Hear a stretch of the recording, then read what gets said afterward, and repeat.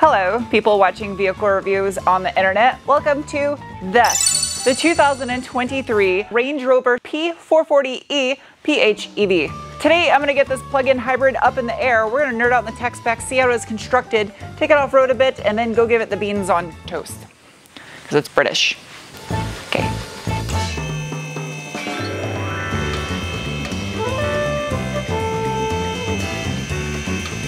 Okay, first Range Rover I've ever reviewed in my entire life. Excited. First up, the towing capacity of this Range Rover as equipped is 7,716 pounds. It's highly specific. Whoa, neat. That's a rugged brace. Out back, the 5th generation Range Rover utilizes a 5-link multi-link rear suspension paired with what Land Rover calls air springs, because notice it does have a traditional damper right over here to the side, which is also adaptive. And hidden underneath these little plastic aero skid shields, this is also equipped with rear wheel steering, giving you up to 7.3 degrees of rear turning capability. Now, if this was the Range Rover Sport, my head fits. This would have this crazy Rube Goldberg anti-roll system. But this one utilizes a traditional rear anti-sway bar, and it measures in at approximately 26 millimeter in diameter. Is this steel? Oh, it is. Up above this little skid plate is the electronic locking rear differential. And because of the fact that it is an electronic locking diff, it has torque vectoring capabilities to transfer that torque left or right as needed. Now you can get these L460 Range Rovers in either a short wheelbase or a 7-passenger long wheelbase model, this being the short wheelbase 5-passenger. And it weighs in as equipped at 5,860 pounds, largely thanks to do with that giant lithium-ion battery pack. It's got a metal fuel tank instead of a plastic one. Weird.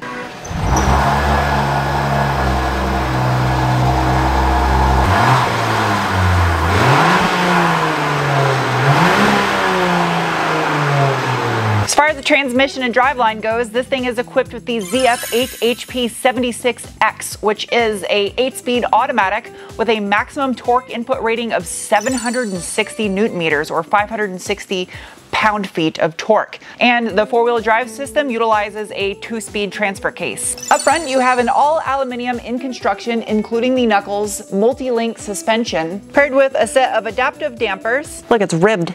And it says Asngum. This little aluminum barnacle bolted to the front of the knuckle right here looks like some kind of a mud scraper, maybe, to prevent rocks and mud from getting built up. Front anti-sway bar, that is a huge fucking suspension arm. Front anti-sway bar measures in at approximately 32 millimeter in diameter. Ow! I thought it was plastic. That is super strong.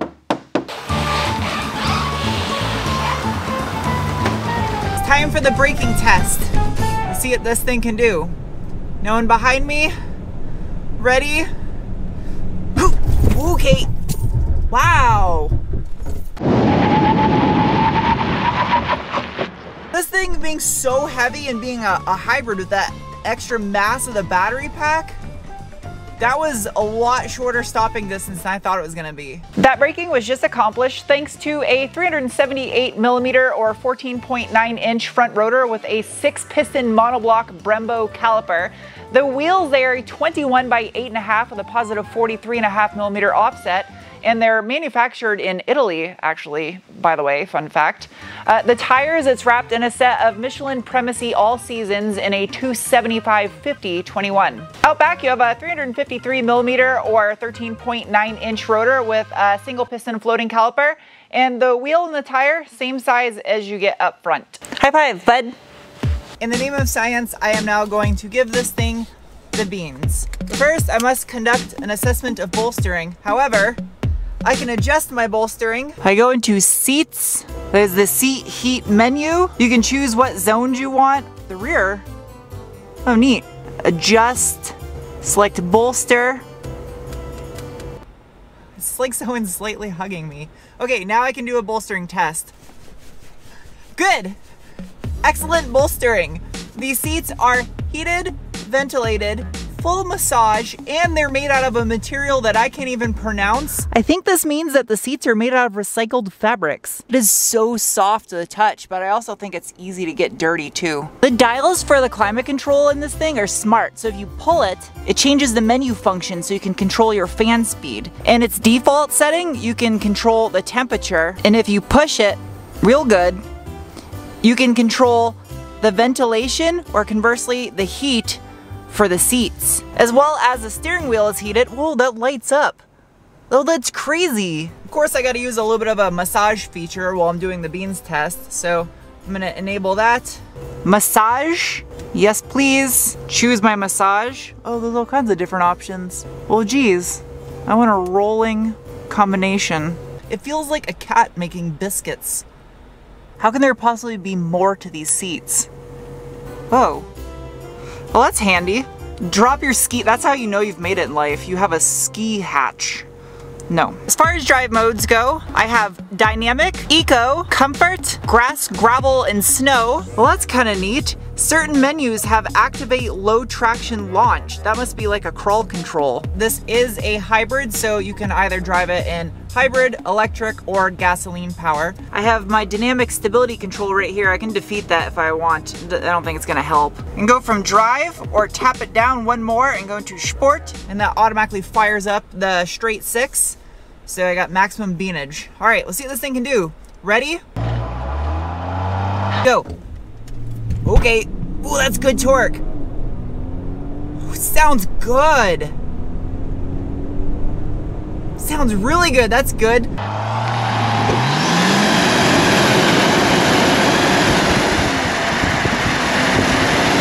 This thing's definitely quick for how big it is, and this isn't even the fastest version. You can get this with a twin turbo V8 with over 600 horsepower.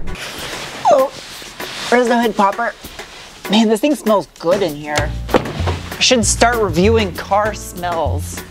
Hood pop, hood struts, look at that contraption. It's got two hooks. Let's get a look at this Ingenuum. Underneath the hood of this Range Rover P440e is the Ingenuum 3-liter dual overhead cam twin-charged inline 6 that produces 434 horsepower at 5,500 to 6,500 RPM and 457 pound-feet of torque from 1,500 to 5,000 RPM. Now keep in mind that is with the assistance of an 105 kilowatt or 141 horsepower electric motor that is mounted longitudinally with the drivetrain. So up top right here you have the water to air charge cooler, and then right down here you have a twin scroll turbocharger and then an electric supercharger. It's a rather ingenious idea. That doesn't work at all, does it? Not even the slightest bit. It's got aluminum strut tower brace that's built into the firewall right there. And then also keep in mind where that strut tower is located in relation to that straight six. The engine sits quite a bit behind the front axle. Digging in a little bit deeper on this 2,997cc straight six, it has an 83 by 92.6 millimeter bore and stroke with an aluminum block, but with cast iron cylinder liners and an aluminum head, and those heads do have the exhaust manifold cast into them. This also does employ continuous valve lift as well as variable cam timing. All right, let's take this thing for a rip. Just out of sheer curiosity with the rear wheel steering, where I'm parked right now is about the average width of a normal 2-lane road. I want to see if this thing is capable of turning completely around in this area without having to do an Austin Powers. I don't think it's, like, this is a really short area. I don't know, 7.3 degrees is enough, but I don't think it's enough to do this. You can make the determination. I think I would be going a little bit off of a 2-lane road, maybe. I don't know. If you count the shoulder, that was a bad example of whether this is useful or not. A good example is showing you on a trail. Oh yeah.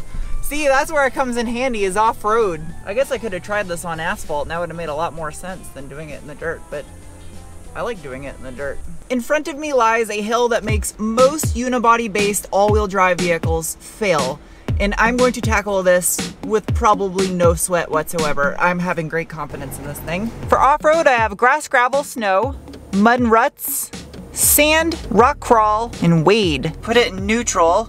I'm gonna select low range, 4x4 info, all of my telemetry data, wade sensing, it knows when I'm floating.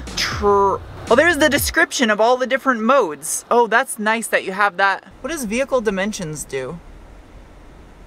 Oh, no way! It shows me my approach angle, my breakover, all the pertinent off-road information under vehicle dimensions. I was wondering what that's for. The ride height is in its fullest height setting. Center diff is locked. And let's see what this thing can do. Nice and slow. I'm gonna put these tires to the test.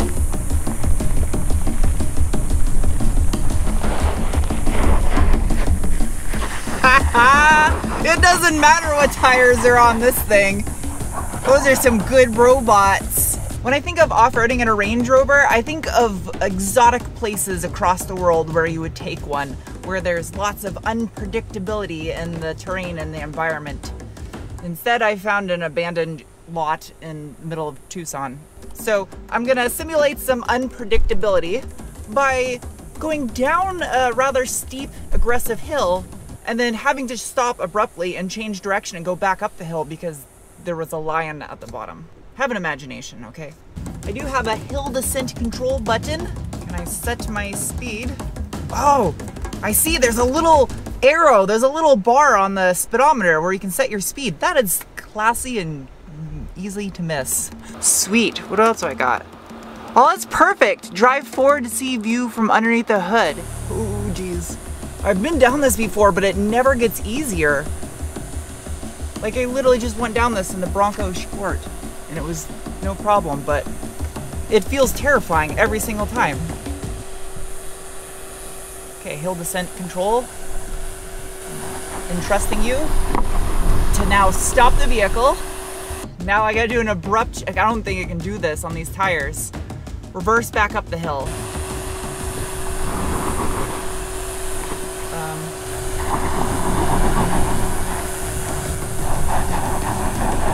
Okay, I'm putting it to a challenge now. Yeah, that was all tires getting angry. The four-wheel drive system though is brilliant. The robots just were like, we're smarter than you, human. Why are you doing this? But the air suspension, you can go anywhere from the lowest setting, which is called Access, giving you only 6 inches of ground clearance. And then you can go from Access to Normal to Off-Road and Off-Road 2. I'm going to put it into Off-Road 2, which is now the highest setting. It actually goes up fairly quickly too. And now at its maximum height, it gives you up to 11 inches of ground clearance.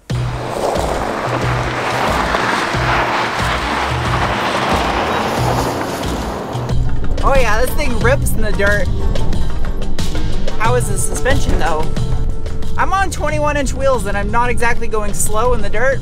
I will say one thing I do notice is when the suspension reaches full droop and then it has to come back up, you can hear a little bit of harshness right there. A lot of people criticize unibody SUVs as not being actually off-road capable, and I have one thing to say about that.